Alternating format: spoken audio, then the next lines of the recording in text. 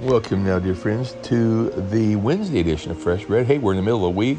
It is Wednesday, September 27th, 2023. Hey, we're getting close to the end of the month. How about that? Wow, September.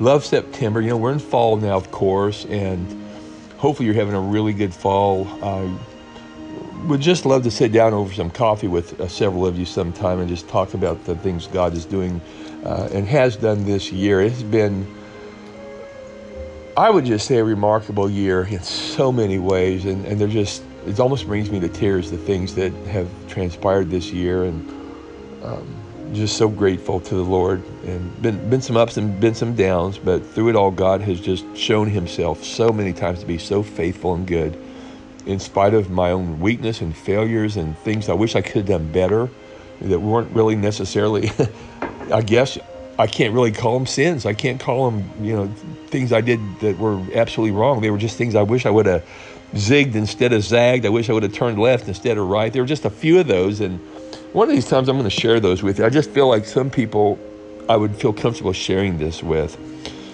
And I've shared some of this with a few people, especially my wife. I'm so thankful for her that I can tell her things. I don't dump on her. I try not to tell her every little thing. Kind of like we said yesterday, I've tried to really watch my tongue and not say everything that I want to say, especially if it's of a negative nature, maybe, or it's a critical or just an observation that could be taken wrong. I just try to keep my mouth shut on that, move on.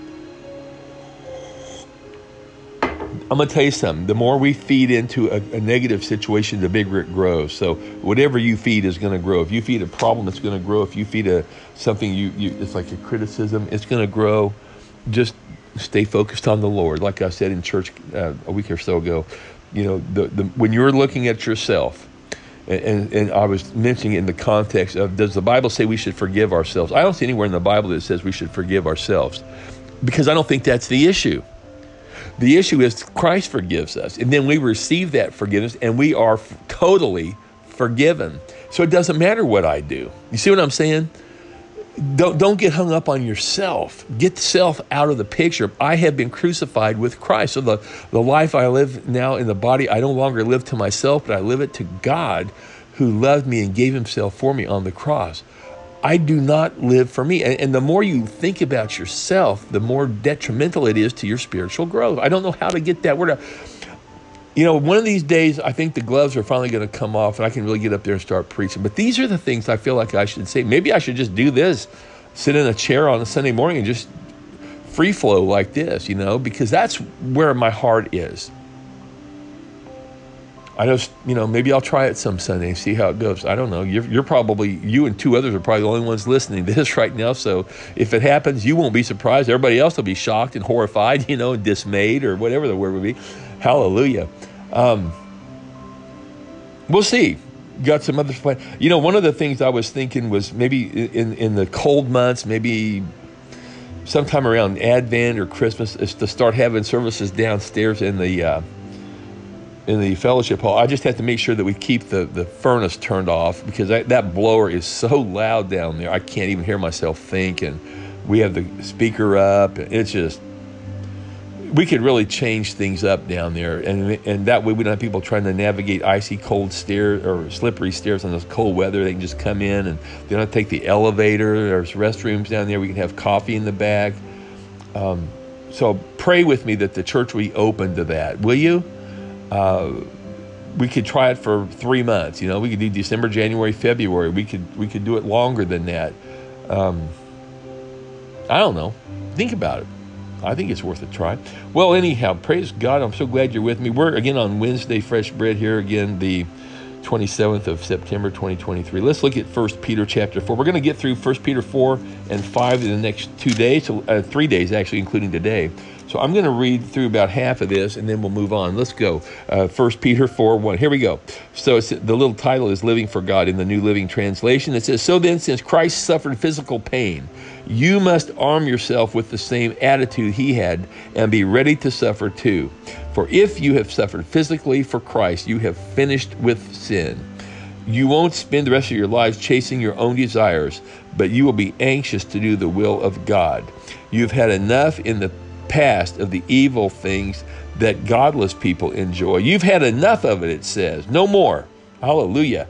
their immorality and lust, their feasting and drunkenness and wild parties, and their terrible worship of idols. Of course, your former friends are surprised when you no longer plunge into the flood of wild and destructive things like they do.